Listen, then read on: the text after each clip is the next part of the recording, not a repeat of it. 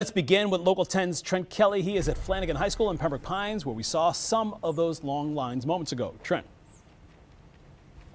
Yeah, Eric, that's exactly right. One of these schools where we were seeing these long lines starting to build outside earlier today was right here at Flanagan High School in Pembroke Pines. Things, as you can see here behind me now, pretty much back to normal at this hour, but man, it was a little chaotic here this morning as students got off the bus or got out of the car for the first time this year and were greeted by those really long lines out front. In fact, I want to show you a little bit of what we're talking about out here. Take a look at this aerial video from Sky 10, which was here flying above the campus of Flanagan High earlier this morning.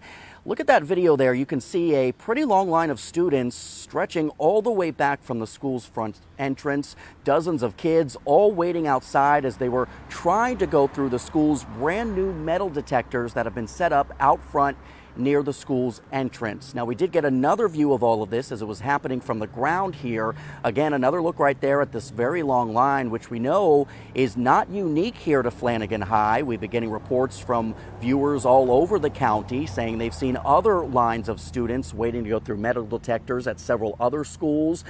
Some of the reports we got were from students over at South Broward High, Marjorie Stoneman Douglas High in Parkland, even Dillard High, which you guys just mentioned in Fort Lauderdale.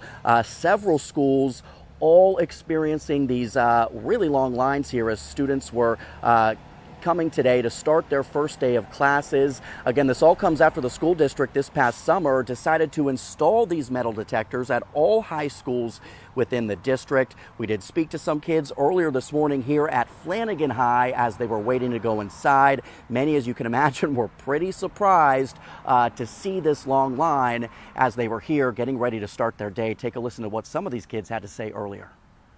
She's still in line. She's still in line? Yeah, she's still in line, and we came at 6:45. I think they need to be more organized, but I understand it's the first day. It's good, but it's also bad. They have to figure out a way to speed up that process to get them through the metal detectors for sure. Yeah, so some parents and students there reacting.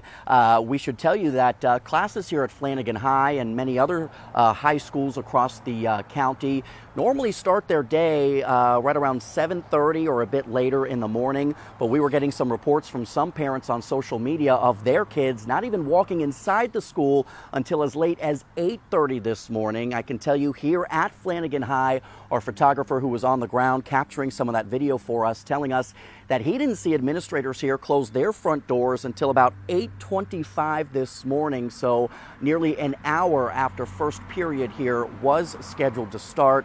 Again, the good news right now is that all of those lines here, at least at Flanagan High and several other schools that we've been checking in on, do seem to have subsided for now. And we know, obviously, these metal detectors are something that's brand new for this school year. And because of that, some of the district officials have been telling students to arrive here early. But nevertheless, still some very long lines that we saw out here earlier this morning, something that's going to have to be resolved as we get a bit deeper into this brand new school year. But for now, that's a little bit of what we're seeing out here at Flanagan High in Pembroke Pines this morning. I'm Trent Kelly, Local 10 News. Yeah, Trent, I think we'd all anticipate there's going to be a learning curve in this process, especially in the first couple of days. But it does beg the question moving forward.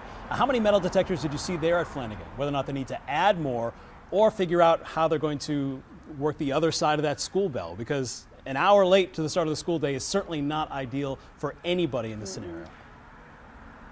Yeah, certainly not the way anyone wanted to start their school year, not just the students, but the administrators here as well who were waiting on these kids to get to class. I can tell you our view here from the front is pretty limited. Obviously, we've got a chain link fence and a parking lot in our way, but it didn't appear as though there were too many metal detectors out here, maybe a couple being used out front. Something I would think the district may explore in the future is rather than putting these metal detectors at maybe one entrance at the front, maybe they'll start looking to adding a couple at a couple different entrances, just so students have a couple of different entry points to pick from and go through these metal detectors at. But again, as you mentioned, we know this policy is brand new. Administrators were anticipating perhaps a few hiccups here and there as kids get used to this. So this is definitely something that they're going to look to try and iron out as this new school year continues to get underway out here. Eric and Alex? Yes. All right. Trent, definitely seems like a working plan. I'm sure we're going to be staying on top of this because there's more that's going to be coming from this as well. Trent, thank you so much.